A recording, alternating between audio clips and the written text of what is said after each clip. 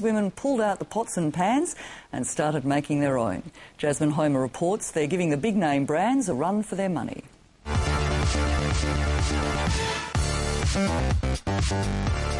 Hit me one day that our skin absorbs everything we put in it. After realising that, I decided to make my own. My friends all teased me because they all thought, wow, called me the witch. They're the Perth beauty buffs taking on the big name brands from their own kitchens. All the ingredients are all natural. Kylie Apostolos, Diane Kane and Chantel van der Hagen say they were fed up with the toxic ingredients in skincare and makeup. So they started making their own. I discovered that there was a lot of chemicals in the household.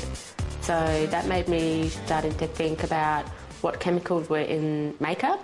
Kylie Apostolos is a makeup artist who, like many mums, started thinking a lot more about household chemicals when she had her first child.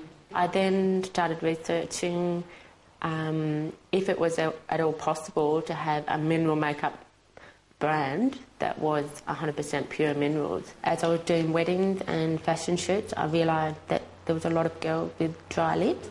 Armed with a Pyrex jug and a saucepan, Kylie started experimenting.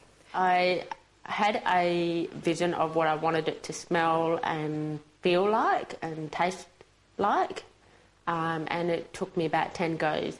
This is what she came up with, a natural lip scrub. Something that's cooked up in someone's kitchen is always a little bit of a leap of faith. Kira Pegley was the guinea pig. Our kids are about the same age, so they were playing together and she had this delicious smelling scrub on the stove and yeah, I got roped into trying it out and I've been a convert ever since. So what I've added in here is the shea butter and canuga wax. Once they've melted, I'll put in the oils, which is macadamia, rice bran and jojoba. It sounds like something straight from the kitchen cupboard. Yes, well it is, and being all natural, you can eat it off your lips. Now, Kylie has an entire makeup range, Morgan Annie, named after her daughter, and all made from pure minerals. So the more layers you put on, the more coverage you get. It doesn't feel like you're wearing it, and it shouldn't feel like you're wearing anything on your skin. I've got really sensitive skin, so if I put something on that's going to clog my pores, I break out and I get quite bad acne. Using Kylie's brand, I've discovered that my skin actually feels a bit smoother and I don't get the breakouts that I was getting. You'll notice that your lips won't be so dry, your pores won't be clogged. I wanted to create a skincare that was Australian-based for Australian skin. When Chantel van der Hagen started messing around with waxes and oils, she had no idea she would end up changing lives. We've tried it on various other burns survivors and they're getting similar results.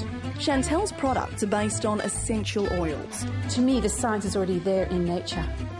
And we've already got like the proven history of it. We just haven't always done the trials.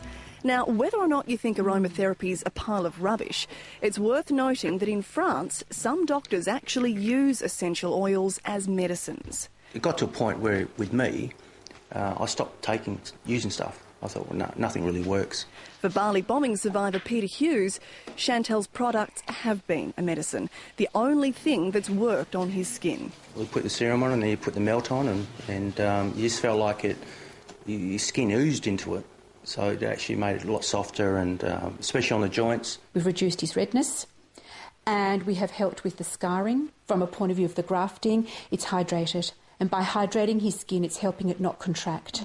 And that for him is exciting. My first ingredient on all my bottles is love. Diane Kane's story really is as much about a mother's love as it is about skincare.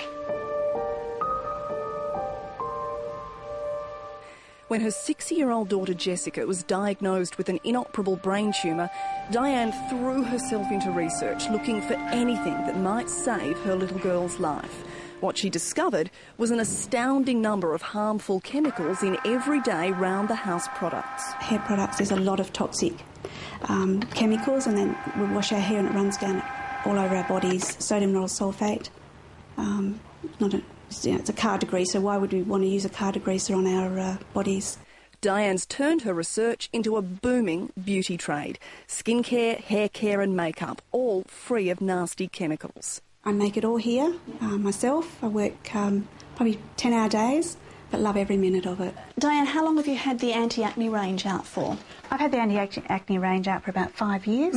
It's got no chemicals in it. It's got no harmful or toxic chemicals, and this is what can make the skin red and angry. I'm not claiming that I'll get rid of anything. It just gets rid of that red angriness that a lot of the girls get and the guys get. We've had some excellent results. She does the heavy-duty stuff too. Essence of Youth has been it's my little magic potion. Again, I don't claim that it'll get rid of your wrinkles, but it'll certainly soften what you've got. The active ingredients, one of the main ones in here is the new snake venom. Snake venom? Yes, snake, yes, and it's actually made with natural components, but it actually just softens your wrinkles, and when you smile, it stops the muscle constantly just making like crevices in your eye, around your eyes and in your lips. And so similar to Botox in a way, but in a jar. It is. And her best customer? Jessica. Now 26 and doing well. It's been amazing just seeing it come from something so small into now that's something so big and getting it all into the shops and everything. And it's all because of you. You've been the inspiration for all of it. How does that feel? Oh, it's good. You know, I'm glad she got into it. It's letting other people know what's in other skincare products not to use. I would not be sitting here or doing it today if it wasn't for Jess.